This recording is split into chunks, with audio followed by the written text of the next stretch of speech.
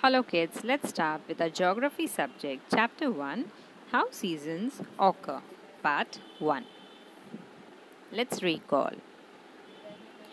How do day and night occur on the earth? Answer. Day and night occur on the earth because of the earth's rotation. It spins on its own axis and it revolves around the sun. What term is used to describe the Earth's revolution around the Sun? Answer. The term orbital motion is used to describe the Earth's revolution around the Sun. How long does the Earth take to do so? Answer. The Earth takes 365 days and 6 hours to complete one revolution. In which hemisphere is our country located? Answer. Our country lies in the northeastern hemisphere. Why don't the sun rays fall perpendicularly at all places on the earth? Answer. The sun's rays do not fall perpendicularly at all the places on the earth because the earth is not flat but spherical in shape. Geographical explanation. You must have noticed the change in the duration of daytime and the nighttime from 19th to 28th June. It takes 24 hours for the earth to rotate around itself. It rotates from west to east. The earth's rotation has enabled us to measure time in terms of days. During a single day, we experience different stages like sunrise, midday, sunset, as well as daytime and nighttime. To understand the changes in the location of sunrise and sunset on the horizon.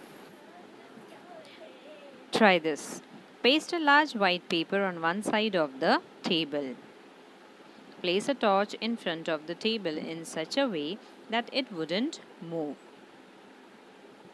Stand a rod or a candle between the white paper and the torch. See this figure? Direct the light beam of the torch in such a way that the shadow of the rod or candle falls on the paper. Mark the position of the shadow on the paper. Move the table along with the rod or candle from one side to the other slowly. Observe and mark the position of the shadow that falls on the paper. Note the change in the location of the shadow. Geographical explanation. From this activity, you will realize that as the position of the table changes, the position of the shadow also changes.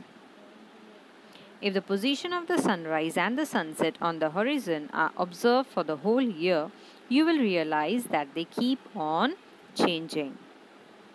Let us try to understand the reason behind this with the help of the next activity.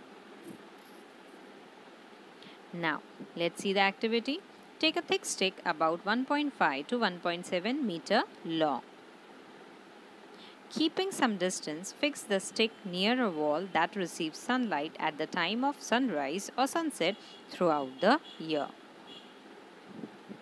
Remember that the stick has to be fixed at this spot for a period of about 1 year.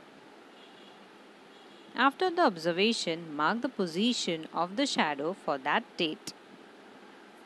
If the position of the shadow changes, measure and note the distance between the earlier and the changed position. During the period of this activity, observe the place of sunrise and the sunset on the horizon as well. The next part of the lesson should be dealt with in the month of September. Study the duration of daytime and nighttime on the basis of observation from the table for the month of September. Now try this. What was the direction of the shadow of the stick in the month of September?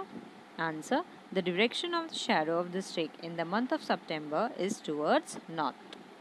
Second, on which day was the duration of the day and the night the same? Answer. On 23rd September, the duration of the day and the night was same.